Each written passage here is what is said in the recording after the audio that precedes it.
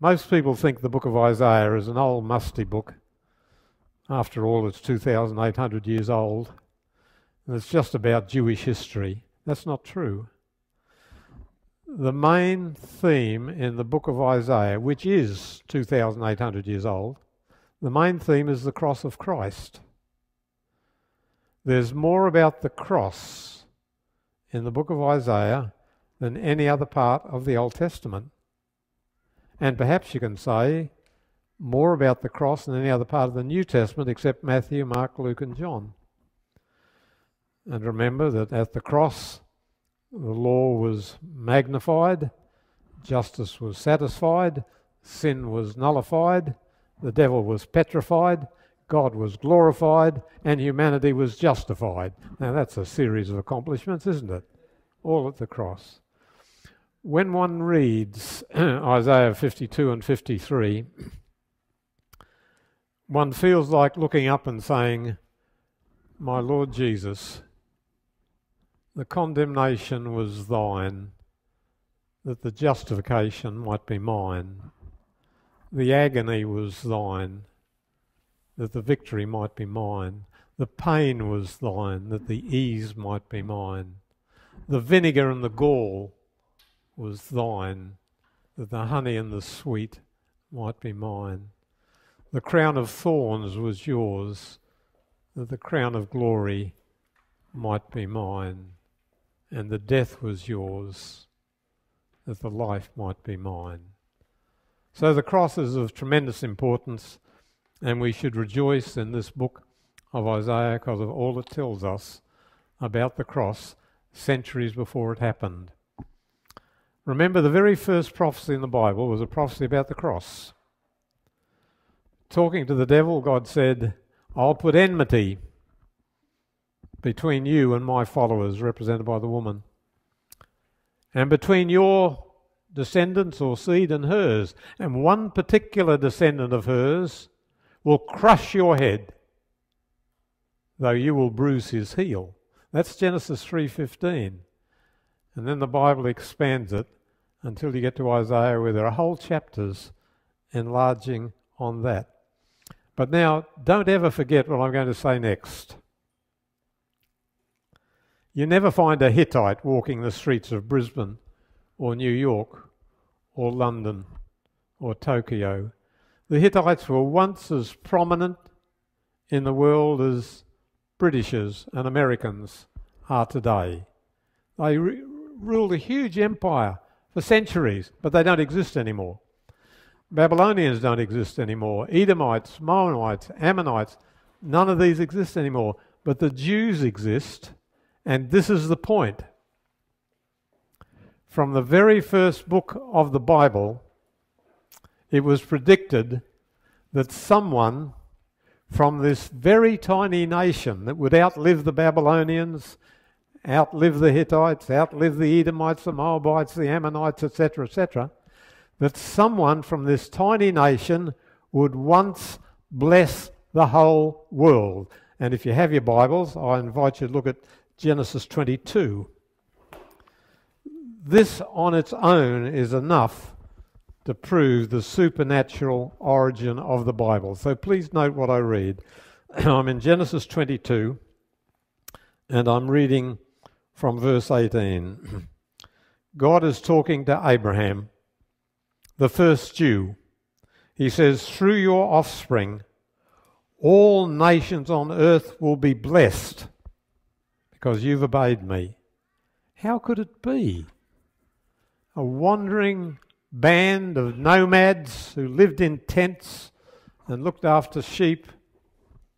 How could it be that someone from those no-hopers, they weren't among the rulers of the world, they were nobodies. And yet here was a prophecy that someone from among the Jews would be a blessing to the whole wide world. Turn to chapter 26, please. God doesn't stutter, but when he repeats himself, it's important. Here in 26, verse 4, "I'll make your descendants," talking to Abraham, "as numerous as the stars in the sky. I'll give them all these lands, and through your offspring All nations on earth will be blessed because Abraham obeyed me, kept my requirements, my commands, my decrees, and my laws. Now look at chapter 28.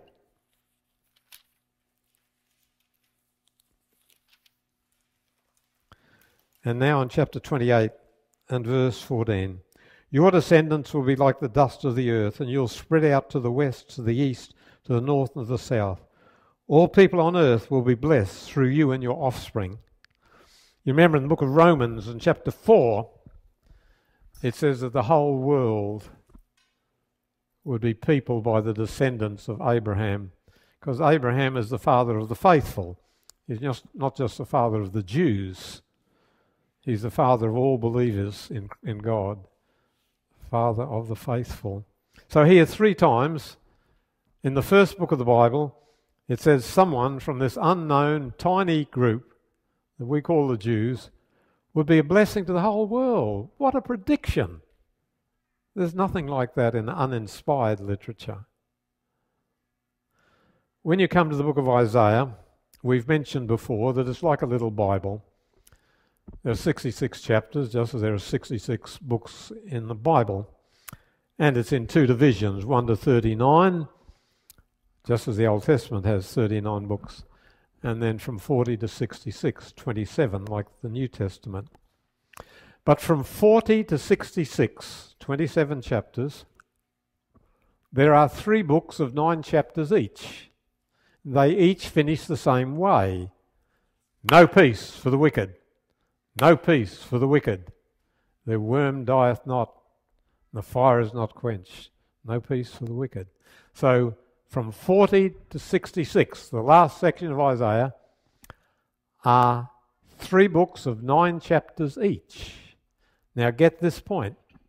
In the middle book and the middle chapter and the middle verse is the central truth of Christianity. I want you to look at it with me in Isaiah 53. Would you kindly look?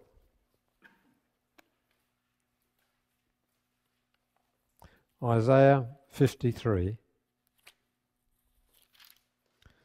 Recall that we're talking about Isaiah 40 to 66, 3 separate books of 9 chapters each.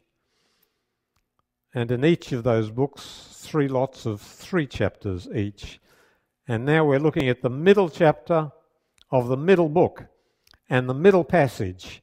Please look at verse 6. Here the Lord says,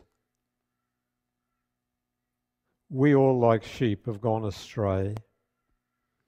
Each of us has turned to his own way, and the Lord has laid on him the iniquity of us all. Go back to verse 4. Surely he took up our infirmities, and he carried our sorrows. Yet we considered him stricken by God, smitten by him and afflicted. But he was pierced for our transgressions. This is the central verse. He was pierced for our transgressions. He was crushed for our iniquities. The punishment that brought us peace was upon him, and by his wounds we are healed. See what it's saying about you and me, that we're guilty of transgression, that we're guilty of iniquities, that we lack real peace, and that we have wounds that need healing.